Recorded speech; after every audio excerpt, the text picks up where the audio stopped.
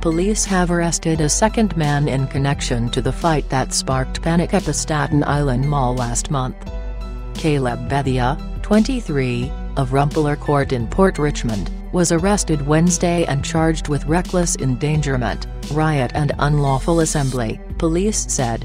Authorities allege Bethia, Nikon Young and 3 unapprehended others assaulted a 19-year-old inside Primark around 1:25 p.m. on April 29, according to a NYC spokeswoman. The victim suffered scratches to the face and neck, police said. Prosecutors allege the defendant and his accomplices were caught on surveillance video following the victim with the intent to confront him.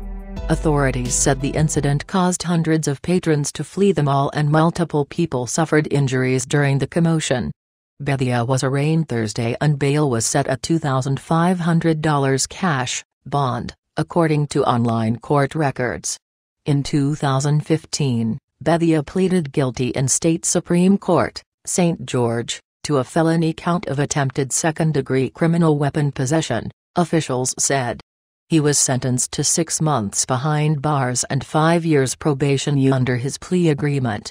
Police said Bethia is a reputed gang member of the Young Paper Chasers, or YPC, youth crew, according to advance records.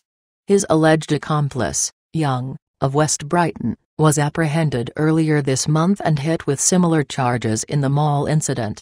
There was 5 of us.